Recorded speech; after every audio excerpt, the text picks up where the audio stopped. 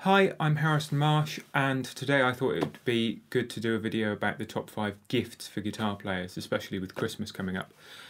Number 1 has to be a guitar tuner. Every guitar player should own one, and when students ask me for my favourite, it has to be the TC Electronic Polytune, just a great, really reliable clip tuner.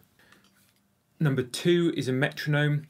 Again, every guitar player should own one. It's the best way for improving your rhythm and your timing. I love vintage and antique metronomes, but the more modern ones are going to be more reliable and cost you less money. So I've had the Korg digital metronome for years and it's never let me down. And I've also got the Whitner Piccolino, which is kind of cool and fits on the desk really well. Number 3, every guitar player has to try as many plectrums as possible before they find their favourite.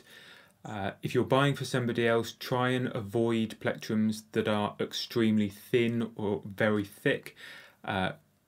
So a middle ground, and try and avoid exotic materials and pick punches as well. I don't think they sound good and they're not very usable. Now there are thousands of plectrums on the market, so try a wide range. But my favourites, Jim Dunlop Tortex 60 is my everyday pick that I use more than anything else. If you're an electric guitar player, definitely worth trying the Dunlop Jazz 3s. There's a huge list of artists that's their go-to plectrum. And finally, if you fancy something really special, there's a company called Wiegand Picks. These are handmade. They're a little bit more expensive than a regular plectrum, but they sound great, and I haven't worn through one yet. Number 4 is a guitar stand. Now, the reason I suggest this to everybody is simple. If your guitar's on a stand and it's easy to pick it up, you're more likely to practice rather than the guitar staying in its case. And leaning guitars against desks in the corner of the room, it's guaranteed to get knocked over one day. Now, we've said this before in other videos, but my favourite company for guitar stands and supports is Hercules.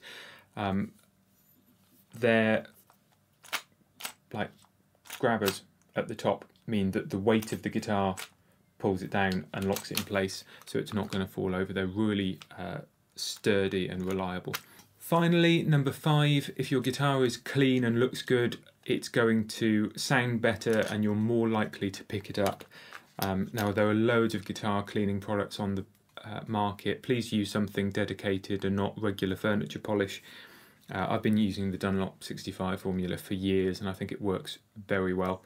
And they do ones for general guitar cleaning and fretboards and frets and string cleaners and things, and they work great. Add to that a string winder. The Planet Waves one comes with a cutting tool at the end for snipping off the ends of guitar strings, which works brilliantly.